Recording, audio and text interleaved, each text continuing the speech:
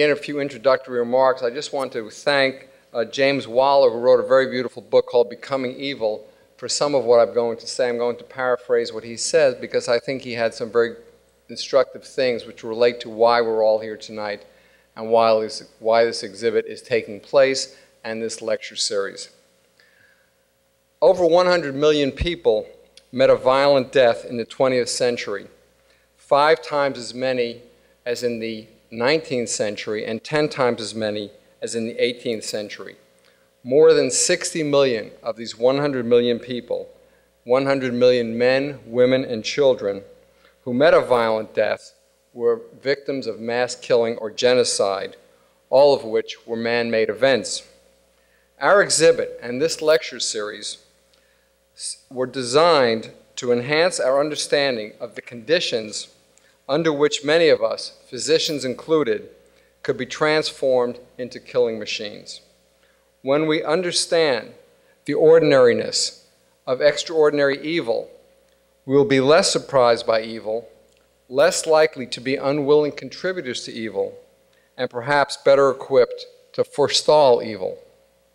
Ultimately, being aware of our own capacity for evil and the dispositional and situational factors that foster it is the best safeguard we can have against future genocides and mass killings. It is the pursuit of this awareness and of what we can do to cultivate the moral sensibilities to curb extraordinary evil which drove me to create medical ethics and the Holocaust. I am therefore extremely pleased that the first distinguished speaker in the Michael DeBakey Medical Ethics Lecture Series has chosen to address the question which you see behind me, or to paraphrase it, why is it so hard to learn the ethical lessons of the Holocaust? And that our first speaker is uniquely qualified to address this question. Arthur Caplan was born in Boston and received his undergraduate degree from Brandeis University. After earning his PhD in the history and philosophy of science from Columbia University, he held academic appointments at the University of Minnesota, the University of Pittsburgh, and Columbia University. He is currently the Emmanuel and Robert Hart Professor of Bioethics, Chair of the Department of Medical Ethics, and Director of the Aircraft Carrier-Sized, as he calls it, Center for Bioethics at the University of Pennsylvania. Dr. Caplan serves on many national and international bioethics committees, consults with numerous corporations and not-for-profit organizations, sits on several boards, writes a regular column on bioethics for MSNBC.com, is a frequent guest and commentator on various media outlets, and has received many awards and honors. He is the author or editor of 25 books and more than 500 papers in refereed journals of medicine, science, philosophy, bioethics, and health policy. His most recent book is entitled Smart Mice, Not So Smart People. Among his many books is this one, When Medicine Went Mad, Bioethics and the Holocaust, which was in part the inspiration for this exhibit and lecture series. Dr. Caplan wrote in the preface of this book, "During the past decade, I have had the opportunity of editing and writing many books. None was more difficult to conceive, create, and bring to press than this one," end quote. I want to publicly thank Dr. Caplan for these encouraging words, for his inspirational book, and for the generous and practical advice that aided me tremendously in the creation of this exhibit and lecture series. Therefore, it is with the greatest of pleasure that I ask you to join me in welcoming Dr. Arthur Caplan.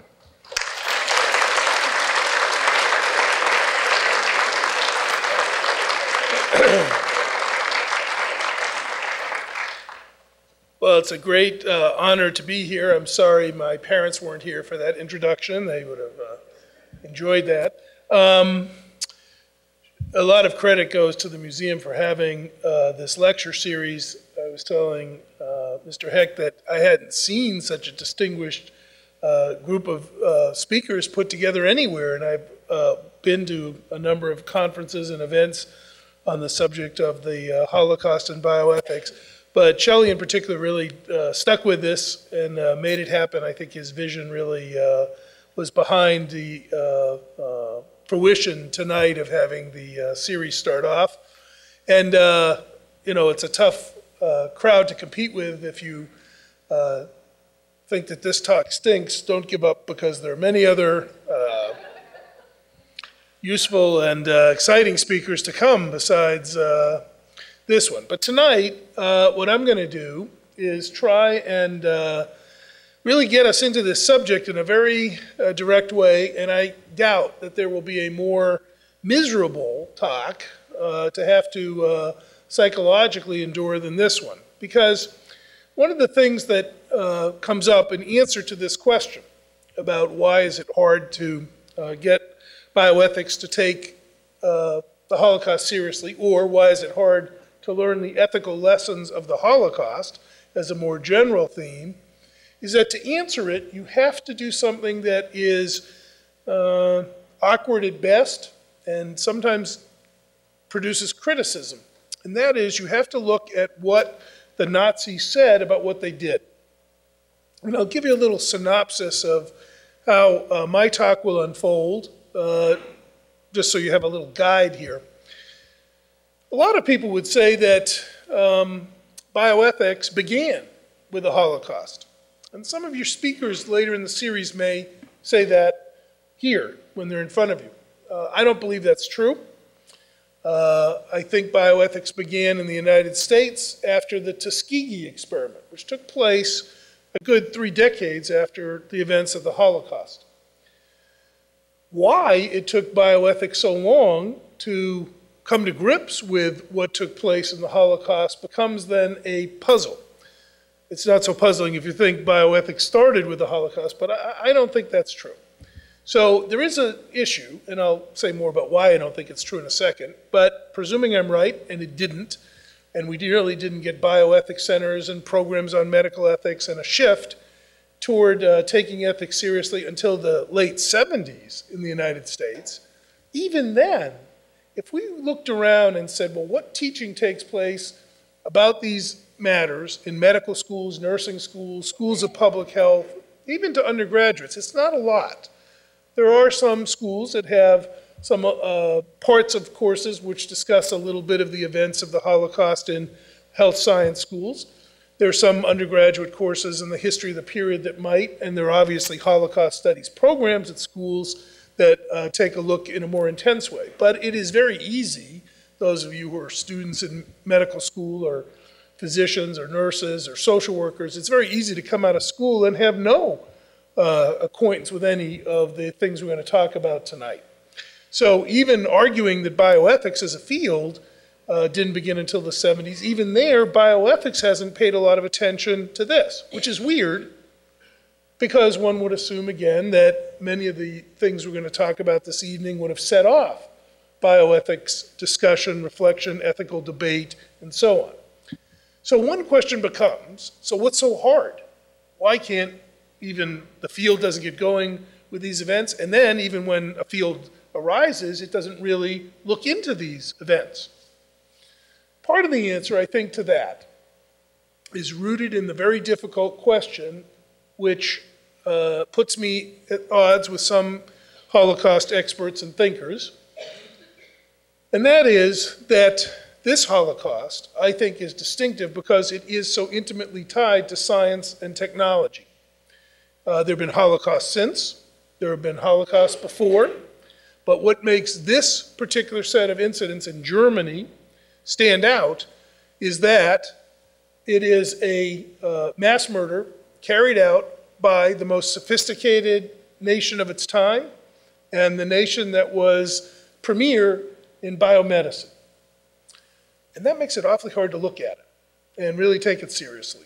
I don't know how many of you know this. When the Flexners, back at the beginning of the 20th century, were assigned the job of figuring out how to move American medicine from the kind of nutty quackery that it was to a scientifically based and very high-priced entity that it is today, where did they go? to learn about how to teach people to be doctors. They went to Germany. Everybody went to Germany. The medicine done in Germany, by names that you will know, the Virchows, the Robert Kochs, just to mention a few of the giants of German medicine, was the best in the world by far. I mean, second place wasn't even up for grabs at the beginning of the 20th century. That's what I'm talking about when I'm talking about the premier nation. Yet, this nation enthusiastically participated in these mass murders, and as we'll talk about some tonight, these gruesome experiments that took place in the camps. So we have the most sophisticated, scientifically advanced nation of its day tipping into this kind of frenzy of mass killing. When I say it's scientifically mediated, there's no doubt that underlying what was going on was a theory that was racist. The race hygiene views of the Nazis, they're fairly well explained out in the exhibit if you want to review some of that. Enthusiastic participants, nobody enrolled in the Nazi Party, like doctors, like scientists, like nurses. They were there in the biggest numbers.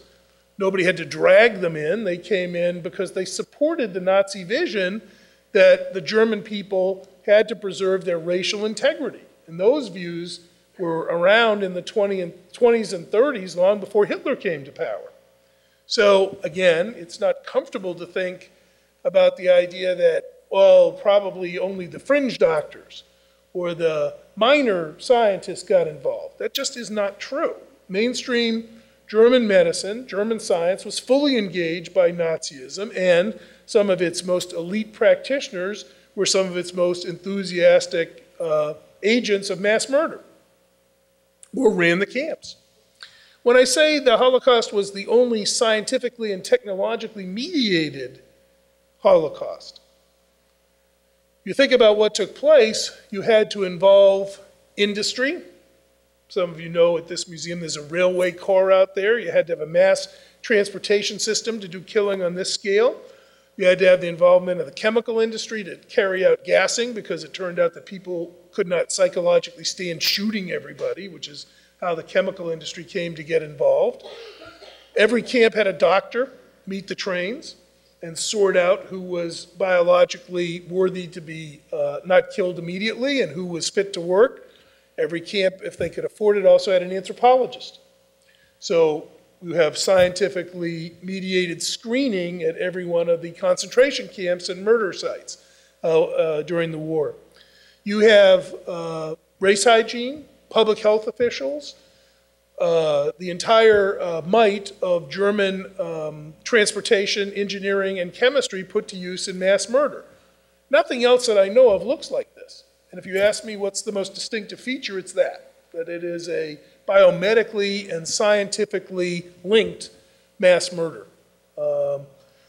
Whatever goes on in the Balkans, whatever's gone on in different parts of Africa, when we've seen mass murders with the Armenians and on, it's not like this. So in that sense, it's hard for medicine of today to look at the most sophisticated forerunner of its time and say, well, how did that happen? It was hard for the Germans to look at it after the war, and it's been hard ever since. And I can tell you, frankly, a new field like medical ethics or bioethics getting going in the 70s, the way that you endear yourself to the people you're trying to get to accept you isn't to start off by talking about Nazis. So you don't start there. You just sort of begin after that. There's nothing like getting people's backs up to say, well, you know, got to talk about this because the Nazis did this, and what about you? So that is not the greatest marketing strategy ever devised, and people did not do it. I wasn't in the first wave of the founders of bioethics, but I was close enough in the second wave to know what was going on and watch it, and that was a problem. But here's the biggest problem, which we'll get to later on tonight. It's become popular, and many people have written about this, to dismiss and handle the challenges of the premier state of its time, engaged enthusiastically in mass murder with the full involvement and indeed theoretical underpinnings supplied by medicine and science to say, well, still, after all, it must have been a kind of aberrant or weird interlude that led this to happen. The real poster person for Nazi medicine, or a Nazi doctor, I should ask you, who is it? Who stands out? Who's the guy that everybody thinks? Mengele. And we'll see Mengele on a slide here in a minute. And Mengele became a convenient whipping boy. If you could get Nazi medicine and its involvement into Mengele, if you could convince everybody that it was the Mengeles who were involved with the camps and the screening and the killing and the transport and the experiments, then it became a little bit more acceptable to sort of go back to normality in Germany after the war, and it became a little more acceptable to say, well, we don't have to really pay attention to these events because they're under the sponsorship or direction of kooks and nuts and crazy people. So marginalizing the doctors became a very important part of the story to separate this idea that the premier biomedical entity had been involved. So Mengele looms very large because he's convenient, but he blocks something. Not only don't you see the involvement of mainstream medicine and science, you don't listen to their ethical arguments for what they're doing. And that's the hardest thing to look at. And that's the reason I said probably no one else will drag you around emotionally in this lecture series the way you'll get dragged a little bit by me tonight, because we're going to look at Nazi ethics. And some people might say, but that's an oxymoron. There can't be Nazi ethics. Oh, yes, there was.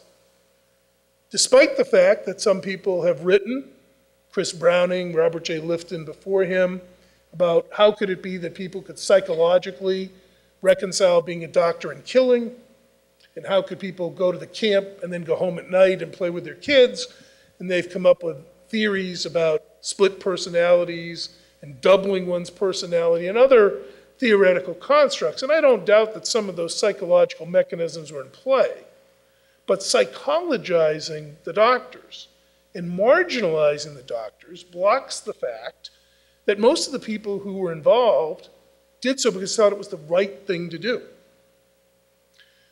And that's what's hard. And that's what bioethics finds hard. Because if it's the right thing to do, or you can talk yourself into thinking that it's the right thing to do to decompress people or freeze them to death or transplant their eyeballs, then what good is medical ethics? So if there is medical ethics at play behind all these events, then why are we bothering with it? Because you can rationalize anything, to put it bluntly. And that's the weirdest or hardest part for bioethics and medical ethics. It's why I think it's been a long time to get this lecture series. Remember, we're sitting here having a lecture series, one could argue 60 years late. And even when I did that book, you could argue that was about 50 years late. So why? Well, it's because there's a threat that's deep. And the threat is, why are we talking about ethics at all in business, medicine, or science if even the Nazis have ethics? And so how are we going to answer or tell anybody to study it or care about it? Is it all just a matter of rationalizing what you do? And that's the dark part. There's some happy news and light at the end of this tunnel, but you'll have to stay awake for the rest of the talk to see what the happy news is at the end.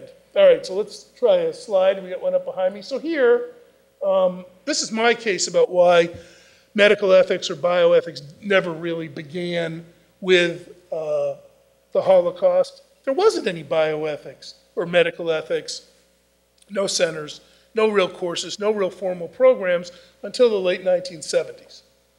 So the notion that bioethics is born out of the ashes of the Holocaust doesn't make any sense. But even when the programs begin to form, and here I'm talking about the Hastings Center, and the University of Texas Medical Branch Program in Medical Humanities, and the Penn State Hershey Bioethics Program, the one I started at Columbia, these programs did not have in their readings or books anything about the Holocaust, except one document, which I'll mention in a minute. But there's no reference in any of these things. We'll go back one slide. There's no reference in any of the anthologies of the field to anything about the Holocaust. relatively few books and articles. There's no conferences, that's what I was saying. There aren't even people who run around saying, yes, I'm an expert in Nazi medicine or what took place in that era. There are more today, although still not many, but I think all of them are showing up in this lecture series, actually. But certainly nothing throughout the 70s, 80s, and even into the early 90s. Not much going on. So if we pulled out an anthology of bioethics readings or medical ethics readings, it starts with the Nuremberg Code. That's always the first reading. And that's a pretty short document, by the way. It's only a page. And the Nuremberg Code was basically the verdict at the trial of the doctors at the end of the war. And we'll say some more about what the content was of that later. But that's what's there. And it sort of comes as if it was out of nowhere. You begin with the Nuremberg Code. Then you usually get a little bit of discussion of some weird CIA experiments involving LSD. Somebody says something about Henry Beecher, who exposed a number of immoral experiments in the United States, including one of my favorites, the placebo-controlled Brownsville, Texas contraception trial, but showed no placebo effect. And later Tuskegee.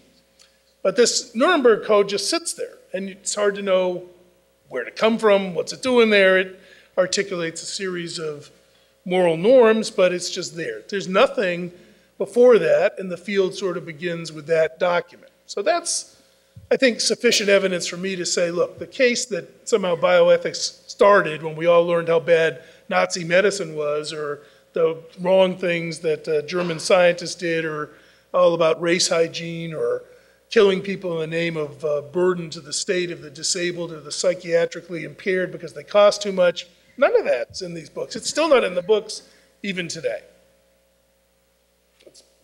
So not only don't we have it, we have something else going on weird today in bioethics, which is the analogies and metaphors to Nazi behavior are frequent, common, and they permeate discussions, depending on who's riled up about things. You can hear Rush Limbaugh invoke the Nazis. You can hear animal rights activists talk about the Holocaust that befalls animals when they're used in experiments.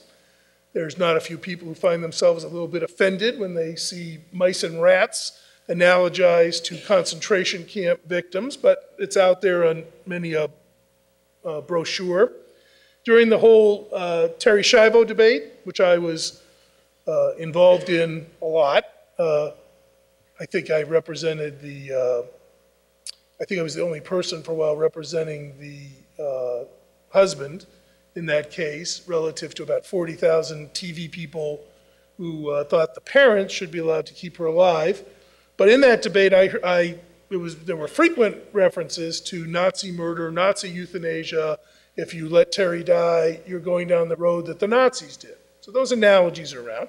You can hear them in the embryonic stem cell debate. Jack Kevorkian elicited a lot of talk about Nazi euthanasia behavior. So it's around all the time. We've got, I threw up a few quotes here for you. This is from the Schiavo debate. The philosophy of Nazi doctors lives in the minds of federal judges. That's tough.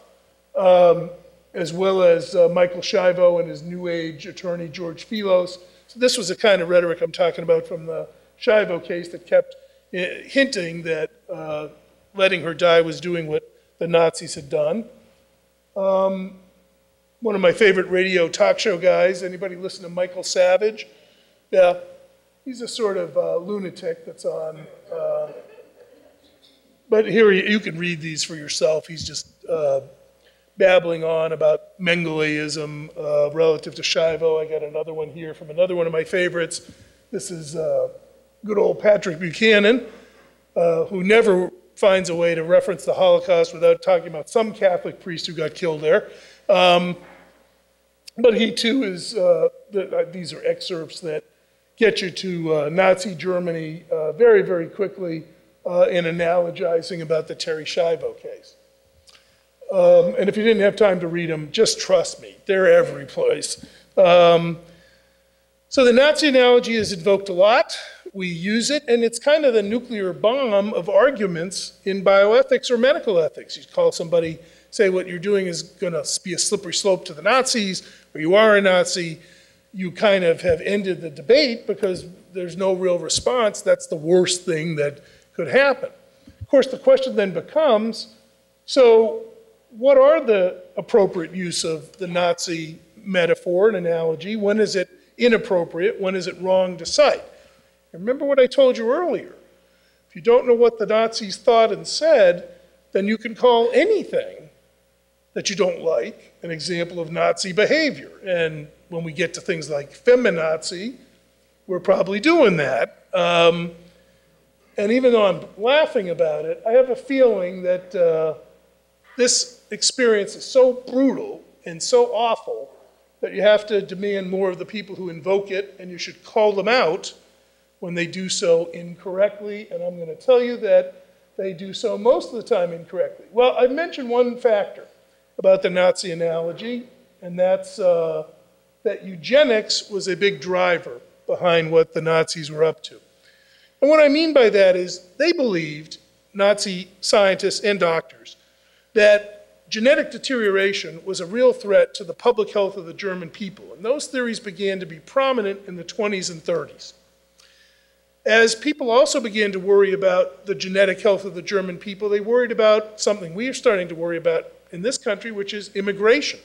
But the way they worried about it was inbreeding, breeding with foreigners, and losing the integrity of the German nation was a threat to the public health of the nation.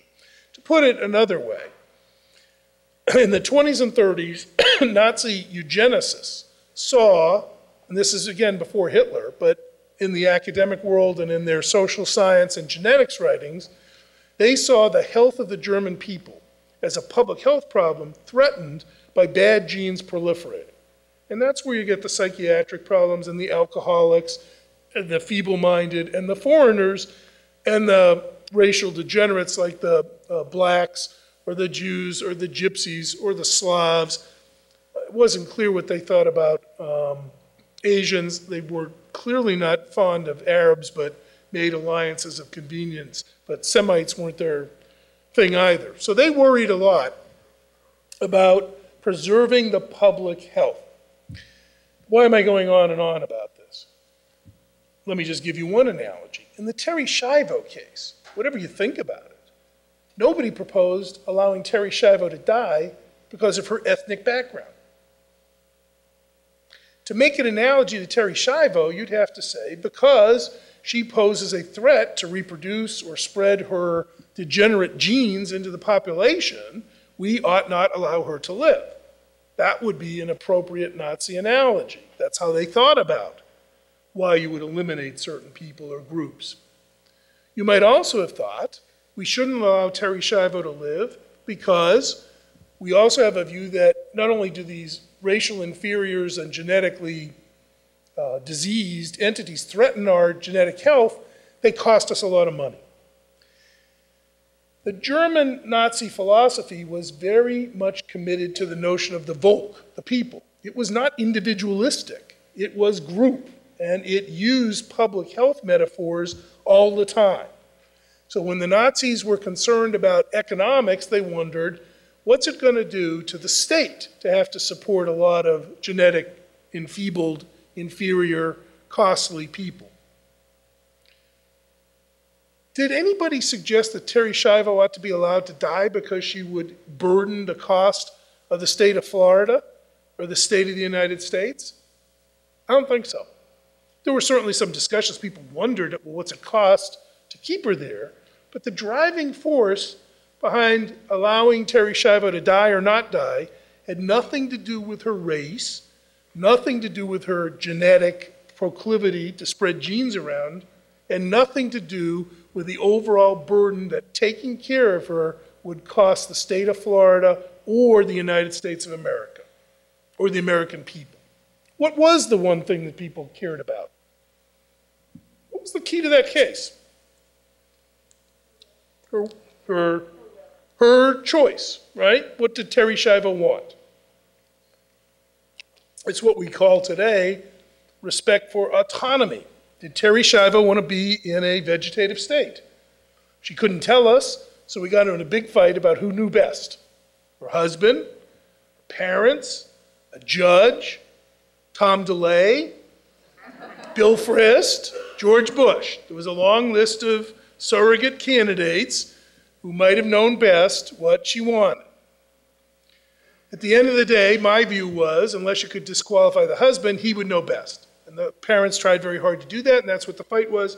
I don't think they convinced judges, and so at the end of the day, the husband got to make the call, not any of the other people on the list. What is different in that case is that if you're going to do mass murder in Germany on racial grounds or cost grounds, you don't care what the person thinks. They have to be eliminated because they're a threat to the group. You certainly don't wonder about their autonomy or who would make decisions for them if they can't speak. Indeed, most of the psychiatric murders took place in secret.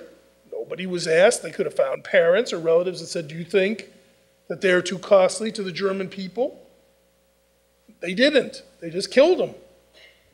There's no analogy, no merit to making the Terri Schiavo case about withdrawing feeding tubes have anything to do with what the Nazis did. And indeed, it diminishes what in fact was morally repugnant about the German position. At that time, if you were a threat to the racial integrity of the country, you were sterilized or killed. If you burdened the state, then you were involuntarily killed. Whatever else goes on with Terri Schiavo, you don't spend 12 years in court before you take a feeding tube away trying to figure out what you would want. It took about 2 minutes for German courts to decide that economic burdens to the state would be involuntarily killed. When those commentators toss that analogy around, not only is it inappropriate, it blocks what is morally heinous about German medicine of the time. It's racist. That's what's at the core, followed by it's economically sensitive to what it means for the group to have certain people around.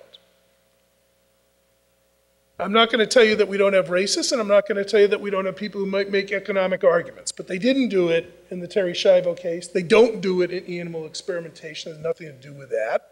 They don't do it when it comes to questions about should we sacrifice embryos in embryonic stem cell research.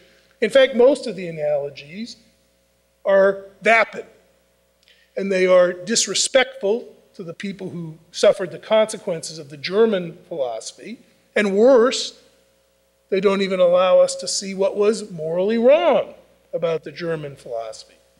So you've got basically the first part of my talk, just to recap to here. Hard to look at, don't want to look at it. Ignored, probably because it's difficult to try and peer in to see what the Germans were thinking. Having ignored it, we proliferate the metaphors and analogies to it in all our public policy debates. It's all over the place. 9 times out of 10, it's completely off the mark relative to what the Nazis are doing when you hear some radio commentator or TV pundit or somebody toss up in a debate, whether it's abortion or anything else, the Nazi analogy. Abortion, 1.7 million fetuses killed, may be a Holocaust of a sort, but the Germans hated abortion if it was for Aryans. They were as anti-abortionist, pro-life as any group that's ever been on earth. They wanted compulsory sterilization, compulsory infanticide, and compulsory homicide based on race. Whatever's going on in America about abortion, it's not a discussion that's rooted in race. The discussion is rooted in choice. Completely different. It has no bearing on current events. These analogies are way out of bounds, and no one calls them out in part because we don't know enough to know what to say about them when they appear, other than there's a lot of people dead there, there's a lot of people dead there, I guess that must make them the same. That isn't enough to make them the same. Well, let's go back now and jump into the next thing. Well, so why is it that it's hard to confront? the Nazis on their own terms, doctors and scientists, about what they did? Well, partly it's because we sometimes say, look, we have all kinds of history of anti-Semitism in Germany. That must have led to it. As I said, we tend to look to kooks and crackpots like Mengele as representative of German medicine. And as I said, there's been a tendency to psychologize away a confrontation with the ethics of what the German doctors and scientists did. There's our friend Mengele. It's tough for medical science in America or Britain to come to grips with the idea that the most advanced and sophisticated medical country of its day got involved in this racist mass murder. It's hard to accept the fact that Nazis came up with ethical arguments. I will now tell you, if you look at the transcripts at Nuremberg, how many doctors and scientists put on trial stood up and said, you know, we were wrong? Well, actually, none. None. Everybody made an ethical argument. That's hard to look at if you're trying to do bioethics and convince people to pay attention to ethics and take it seriously if the largest scientifically mediated, medically mediated mass murder in history is carried out in the name of ethics. And it's tough to even ask, well, what's the point of all this if you could come up with ethical reasons? So it's very hard, and it's a lot easier to marginalize the people who must have been involved. But, in fact, there were 26 different kinds of experiments. I'm just going to look at the medical experiments in the camps here. I'm not going to get into the euthanasia program and other things, which we could look at. But just to focus a bit so we can keep the material under control, let's look at what took place in the camps and what was done there. Probably the most awful things that were done were causing people tremendous suffering and misery before they died, torturing them in many horrid ways. I'm not even sure I can bring myself to tell you all the experiments, but just some of them involve decompression of people. Some of them involve freezing people to death. Some of them involve giving people wounds and then seeing what medicines work best. Some involve giving people typhoid and typhus to look for treatments. There is a long, and some actually involved trying to do studies of sterilization to figure out how to get it done more effectively. So there's a lot of research that's going on to try and understand what's taking place. This is a chart that shows responsibilities for camp research, and you can see they go right up to Karl Brandt and Hitler. But what I wanted you to see here is, on this chart are some of the best doctors and scientists of Germany, not Mengele. This organization looks like HHS charts. It's a very elite group of doctors. And this is the doctors who were put on trial at the end of the war. The doctors' trial actually came first, and it's interesting why they were put on trial first. This is a little side note. It'll help set the stage for other speakers to come. The doctors went on trial first because the prosecution was at a loss in prosecuting at the end of the war. They had a problem. If you prosecuted Himmler, or you prosecuted major figures of the German government, exactly who did they kill? How did you get a case against them? They didn't kill anybody. They may have given orders or led killing machines, but they didn't necessarily do anything themselves. You had another problem. This is at a time where there is no genocide convention. There's no rules against mass murder. You have nothing to invoke by international documents. When George Annis comes, he'll tell you that the start of those things is from the Nuremberg trial, and that I would agree with. The prosecutors had a real problem. They had to put people at the scene of a crime and show that somebody caused somebody else's death, and they couldn't rely on crimes against humanity, genocide, to make the case. They stuck these doctors on first because they knew that the judges would be horrified to find out that people had taken the Hippocratic Oath, had killed, and they could put them at the scene of deaths. Some guy would come in at the trial and say, yes, I was in the area where the freezing experiment took place and 3 men died and he was there. Or I survived the thing, and that's what happened. So these guys went up first psychologically to sort of get people angry about what was going on, the judges, and because they could make links to particular doctors to particular deaths. They had witnesses, people came forward who survived the camps and said, he was there, this is what happened, this nurse did this guy did this. Again, in the exhibit, there's some tapes that show some of this going on at the trial, people showing their wounds and pointing toward a particular doctor from that chart. These are two people I'm going to talk about. I'm not going to say much today about Karl Brandt, but I want you to know something about Gerhard Rose. Gerhard Rose ran those typhus and typhoid experiments in the camps. Gerhard Rose was the head, the chief of the Koch Institute of Tropical Medicine in Berlin. Gerhard Rose was the best infectious disease guy in the world of his day. That's the face of medicine in the camps, not Dr. Mengele. Gerhard Rose is also an interesting figure, as we'll see in a minute, because he felt a lot of ethical anguish about carrying out the experiments that he was asked to do, and initially he wouldn't do them.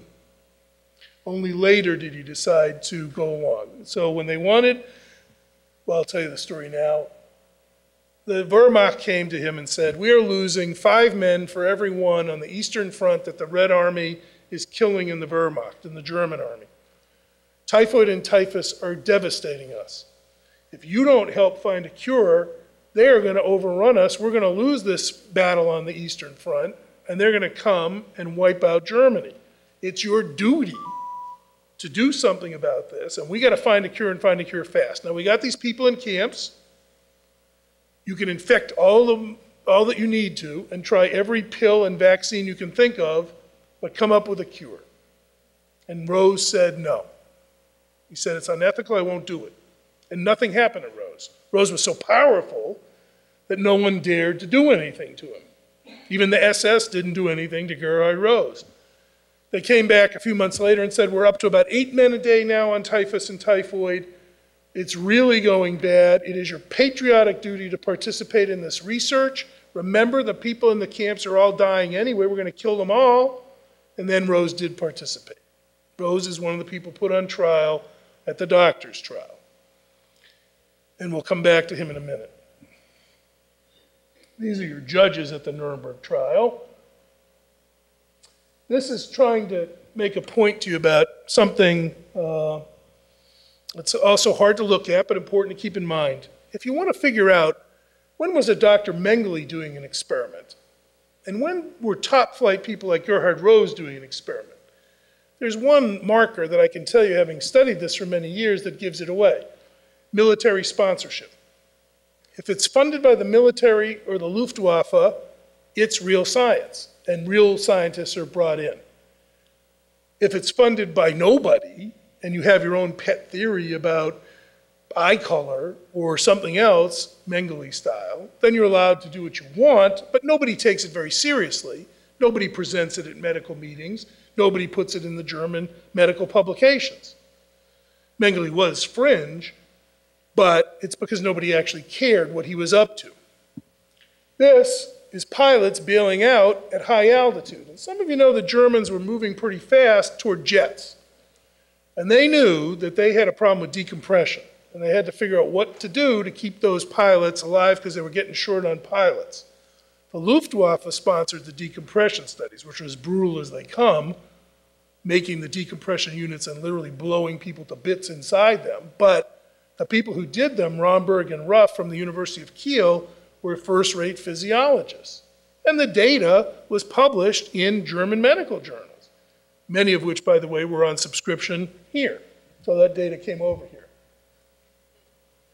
Military sponsorship, decompression, freezing, hypothermia, wounds, can you desalinate water? Those are all done by the military. Every one of them involves as good a scientist or doctor as Germany's got. And typhus obviously is including people like Gerhard Rose. So these are the ones that you know are not Mengele land. And this is where you can see that the mainstream is there with scientists that we would find today at MD Anderson, the University of Pennsylvania, and Harvard doing the work in the camps. That's what I'm talking about, mainstream. This is the setup for the hypothermia experiment. I'm going to jump ahead here a little bit. People sometimes ask me, is any of the data from these experiments used? And this one shows you exactly how all of you have been touched by this type of research done by very legitimate scientists. You can see that man is in a vat of frozen water, and you can see that his head is out.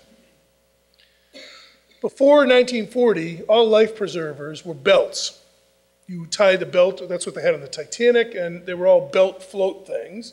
Sometimes they had something that went up to your diaphragm, up to the middle of your chest, but you tied them around your waist. The German hypothermia research established that the way to keep somebody alive the longest was to keep their head out of water, and that's what that guy's doing in that frozen tank. And that's the design of the life vest that you wear. And it all came out of those experiments around your head, with your head out. Keep the cerebellum out of the water. That's the road to staying alive the longest. The British military used it, the Japanese did, the Soviets, the then Soviets did, we did. Everybody took that work. Life vest redesign took place. So if you want to know, have you been touched, literally by the camps? Yes, you have, if you've ever put on a life preserver or had one under the seat in an airline or on a boat. That's the design shift. Those are those decompression experiments I talked about, driven down from the University of Kiel. That's the inside. This is one of the experimenters. You can get the idea of what's going on here. This is a pilot setup. This isn't just some eyeball transplant. They're trying to mimic conditions in high altitude to see what can be done to keep the guy from recovering. So what he's wearing is what you can recognize even today is what jet pilots wear at high altitude when they decompress. Same thing. One other little, go back one please, one more. One other interesting interlude, this man died in this experiment. There's one other sign that research is being taken very seriously in the camps, that it's not Mengele. Not only is it sponsored by the military, but you pick your subjects very carefully. This guy's a political prisoner. He's not a Jew. He's not a gypsy. He's probably either a political prisoner, a religious objector, maybe a Jehovah's Witness, or he could be a Dutch doctor. Why? Because if you're going to do research that counts, you have to do it on Aryan people. So all subject selection is very carefully done in the core part of research experimentation to get the right kind of subjects so that you can extend the data appropriately to German pilots, German soldiers, whatever you're trying to benefit the German people from. Wound research, skin grafting for burns, same idea. Military took an interest. Same. This is an experiment that they took very, very seriously. They were trying to figure out how to get potable water from seawater. Again, you have to understand 1943-44, they are really getting beaten up in terms of losing competent pilots and competent sea captains stranded up in Norway or battles in the North Sea. They've really got a problem of trying to save these guys' lives, and they're desperate to find some way. They're desperate to make rubber, which they're out of. They're desperate to find oil supplies, which they're getting cut off from, and they're desperate to find ways to get people water to drink if they're stranded. So these experiments were very extensive and done by two excellent physiologists. Burns. I'm going to run through these some more. All right, so sometimes people say, well, you know, that German science, what do they know? It's Dr. Mengele. It couldn't be very good. There's plenty of good science done by the standards of the day in the camps, done by very good scientists. Sometimes people wonder, should we use Nazi data? Well, I can tell you it's all been used. It's used in the life vest design, but the information, the negative information that came out of the typhus and typhoid trials was used. The toxicity of phosgene gas, which was used in the mass killings, when we have the EPA do an analysis today of what's dangerous at phosgene gas level exposures, it's from the Nazi data. It isn't even interesting to argue about whether you should use it. It's more interesting to argue about how should you cite it, because it is used and has been used by many countries in many places. The researchers are not inept. You can't get rid of what took place that way. And as I said, if you want a criteria, watch for is it military or non-military in its sponsorship. So now we get to the heart of the talk tonight, and this is the part that I think is the toughest. When these guys are on trial, they, as I told you, did not stand up and say, we were nuts, or this was a weird interlude, or I don't know what happened, or we were all crazy, or they ordered everybody to do all this. I know it's become popular to psychologize and say, well, they just must have suppressed it or repressed it or had a split personality. And I'm sympathetic to Lifton and others who've taken that tack to try to understand how you live with yourself if you're blowing people's brains up in a decompression chamber as your day job. But this is the arguments that you can find in the transcripts, and I've teased them out and just summarized them here. The key argument made by many was they took subjects who were doomed to die. If someone is going to die anyway, you might as well learn something from them. And that was a common argument that many of the researchers brought forward. There was nothing we could do. These people are going to die. We might as well learn, put them in experiments, get some benefit from them. There was even a hint that maybe their deaths wouldn't be in vain. They're prisoners. Now, today in America, it's very common to hear people say we should do research on prisoners. They're prisoners. It's not an argument that's unknown to us. There are many people who would say, do what you want if you're a prisoner. So criminals and prisoners were used. Up there I have this little heading. You can see it says Ivy Dilemma.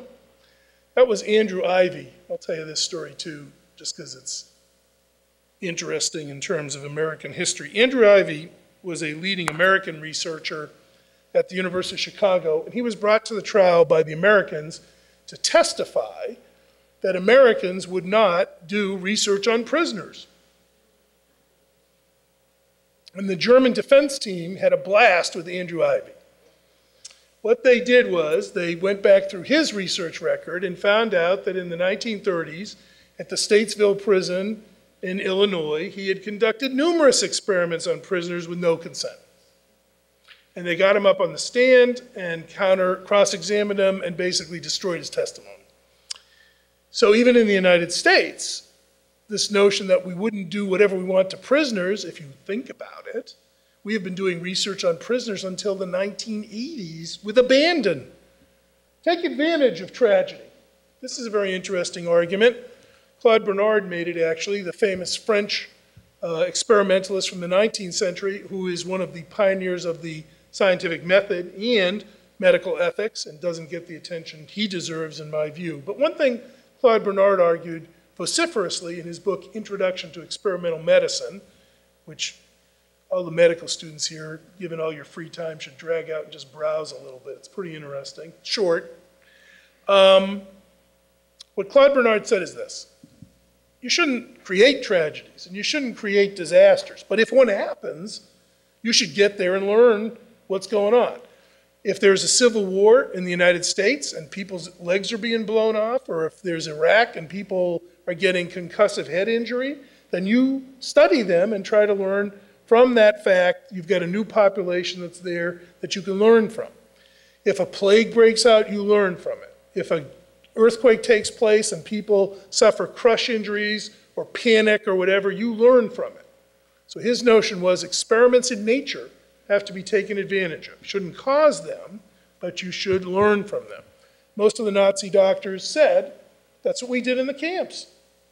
We didn't set them up, although they partly did, but they're there, and so we're going to learn from what's taking place. So that became a very strong ethical argument. Here's one that might echo. Under conditions of war, there are no rules about what you do in experiments. Anybody heard that? So they made it too.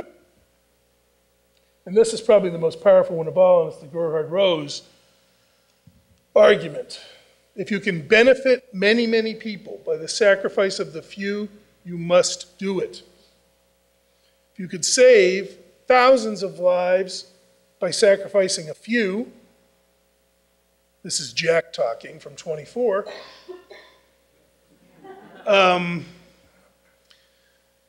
We'd allow some torture to get the answer to where they put that nuclear bomb. That's Gerhard Rose. Now, Gerhard Rose said, a basic experiment on 200 people in the camps, if I had found the cure for typhus, which he didn't, but if I'd found something that would have benefited hundreds of thousands of people and maybe millions worldwide, would that not be worth it? Now, let me tell you, friends, that's an ethical argument with a lot of clout. And the prosecution team didn't know what to do with it.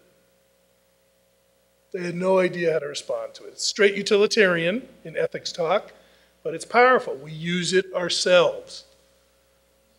It comes up all the time in our debates about war. It comes up about Abu Ghraib. It comes out about torture. It comes out of national security. It's all over the place. It hasn't gone away. It's right around. That was their package, basically, of what they had to say about what they did was right. You don't find it presented very often. It usually gets lost with Mengele or lost as fringe doctors. But when the mainstream had to account for what they were doing, and I think this tells you, by the way, why they went to work, more than personality splits or other things. They went to work because they believed that it was right to do it. And I'll go further and say, I rarely, in all my years of doing bioethics and medical ethics, find people who say, you know, I'm going to wake up today, and I know it's wrong to do this thing, but I'm going to do it anyway. Most people think, whether they're going to cheat or steal an authorship or lie on a grant, that it's worth it for some reason that they will justify ethically in their head.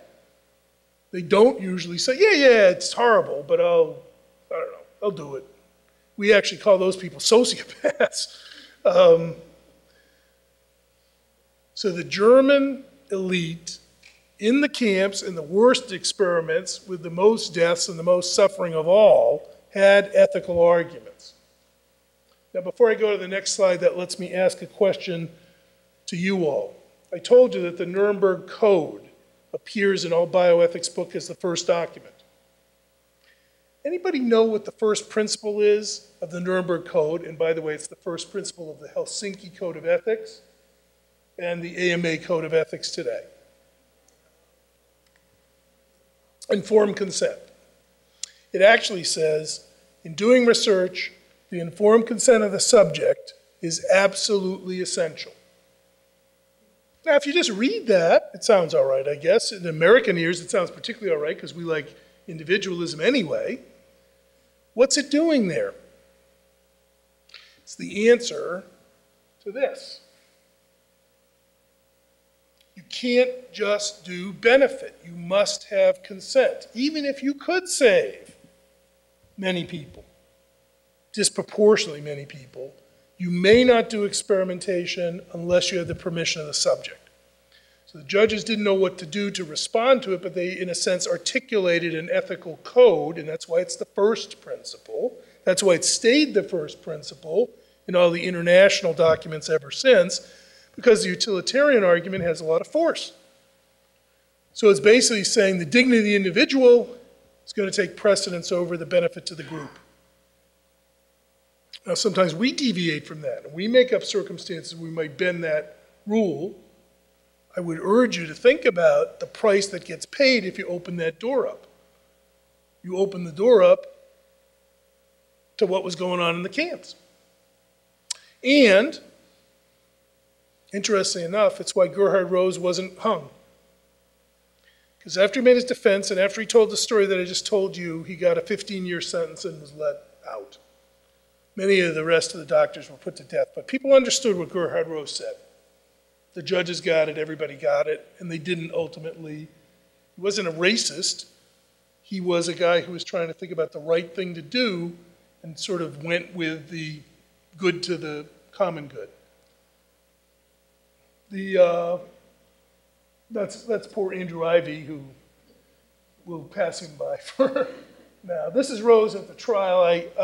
I'm fascinated by Rose because he agonized so hard about what was the right thing to do, tried to do the right thing as he saw it, didn't go along at first, and then only later yielded to the numbers, if you will. That's him too. One more. So, the ethical arguments that the Nazis have, not only are they there, they're very powerful. They're still raised in different debates today. That's more interesting to me than the silly analogies that we get out of the radio shows and the punsters, so to speak. They're just comforting because they have enough ethical power that you could see yourself saying what they said. People are going to die anyway, why not benefit? Under conditions of total all-out war, with the nation's fate hanging in the balance, we're going to follow ethics rules about experiments? Do we actually care that much about the rights of prisoners? Murderers? Threats to the health of us all? Terrorists? If you could really save a lot of us by sacrificing just a few people with HIV or somebody who's unpopular because they're a homosexual, why don't we do that? If you could really come up with a cure. So these arguments are not lacking in oomph. They got power. They offend some people in bioethics because it's hard to talk about Nazi ethics, but what I wanted you to understand tonight is there is Nazi ethics. You just looked at it. It's not so different from some of our ethics, and you have to sort of come back and take it on. So the notion that bioethics is born out of the camps, I don't think so. It comes out of Tuskegee later, much later. The Holocaust was put on the side, and nobody wanted to look at it because it was too hard to look at the fact that the Germans not only had ethics arguments, they had good ethics arguments, powerful ethics arguments. So the response that we've come back with today to give you the light at the end of the tunnel is this. We won't allow utilitarianism to dominate the ethic of human experimentation. We will insist on informed consent. One of the weird things about the Nuremberg Code, I told you what that first principle was, the consent of the subject is absolutely essential, had to be changed right away. Why? Couldn't do research on children, couldn't do research on psychiatrically impaired people, so you had to add in the Helsinki Code, and subsequently you add in consent of the subject or their surrogate, because it was too restrictive. It cut off certain kinds of research that people agreed should proceed.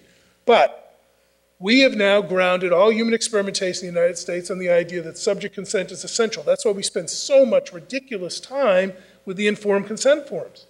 It's why we keep using them, even though half the time people are thinking they don't understand them. I could get them to agree to anything I want. But the aspiration to make it happen goes right back to here. And if you don't look at the history and what the German argument was, you have no idea why we're spending so much time with these stupid forms. Because every time you go to a subject, you're asking them to make a gift that they don't have to do, even if it would benefit a lot of people. There's no duty, there's no obligation. Even the power of numbers, you'd benefit and help a whole lot of people. It's up to you to choose. So it's a pretty powerful framework. Even the symbolicness of it may overwhelm the reality of whether people actually give informed consent. We put prisoners pretty much off limits. You want to know why? It's not because we're in love with them, it's because of the abuses. That's why. It's hard to do research on prisoners. We basically said in conditions of war, we should still adhere to our ethics until recently. So that was always a principle that we tried to follow in doing research. We had some deviations. You'll recall the radiation experiments done by the military, nuclear explosions. We had a whole commission come in and say, even in the military, you should be getting consent. You want to try a new vaccine? Get this consent of the soldiers. We deviate off and on from that. It's up to all of us whether we think that conditions of war should void the rules. I happen to think they shouldn't, but that's where that debate goes.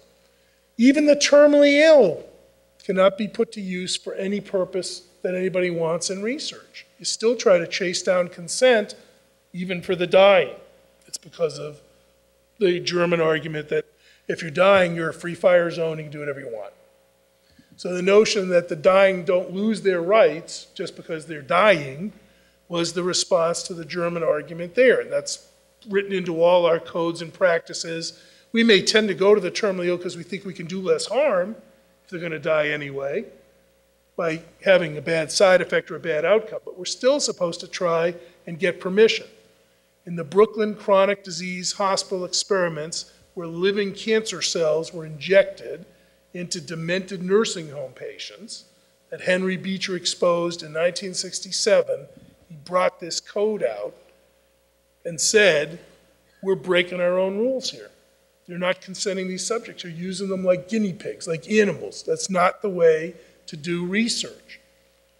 Beecher was one of the few people that had read the Nuremberg Code to know what the principles were that were articulated there. So if you will, what we did was we set out in ethics terms a deontological set of rules, a set of principles about research that are supposed to be boundaries you can't cross. Consent, prisoners off limits except for minimally risky things, the terminally ill still get to choose to participate or not. We're not going to avoid these rules off in conditions of total war. And those basically became the framework that guides what goes on today in research. Now, there are plenty of problems today. I've hinted that informed consent may not work very well. I happen to think it rarely works. Most people, when they're sick, will agree to whatever the doctor offers. Most people don't read their consent forms. Most people, in fact, find it frustrating that they're even asked to give their informed consent. They basically want the doctor to try and make the decision for them and not burden them. I understand why people do that. The history tells you why you want to still try and work hard to make them participate and choose to be in research. That's what the history lesson is. It's hard to do. I'm not going to tell you it's not hard to do. I've done my share of informed consent solicitations, and they can be pretty optimistic at times. We added in one more protection in American research that spread worldwide, and that's review by committee. And I'm going to end on this note. Tuskegee took place in the United States. If you think bioethics was born in the Holocaust, Tuskegee is 30 years after. It's sponsored by the US Public Health Service. Tuskegee has one thing in common with the Holocaust. It was racist. And if you want to find an analogy that works, the reason they picked poor black men in the South to study the course of syphilis in and then lied to them, even though there was a treatment, was they didn't give a shit about poor black men in Alabama. It was racist, just like the Nazis. That is an appropriate analogy. They basically took a group of people, put them into research to benefit the rest of us, and said, I don't care about you because you are a poor black male. And that is the one place where the analogy holds. But it certainly doesn't give any evidence to the idea that we all read the Nuremberg Code, understood what took place in those camps and who was there and what they were thinking, because we did the same thing 30 years later. So in that sense, there is a lesson to be learned. It's our bad history. We didn't pay attention to the events of the Holocaust. We thought it was just a bunch of nutty, kooky Mengeles who ran off and did crazy things and had nothing to do with the mainstream of medicine or science, and we could ignore it. And we failed to learn anything. It took the Tuskegee study 30 years later to get our attention to the idea that legitimate science, legitimate public health, if infused with racism, could go off the rails. That was our little experience. But we should have learned more, and I guess tonight I've tried to convince you that if you don't want to slip to some pretty bad places, you have to be ready to stand up for principles that many of the best doctors and scientists in Germany did not. Thank you.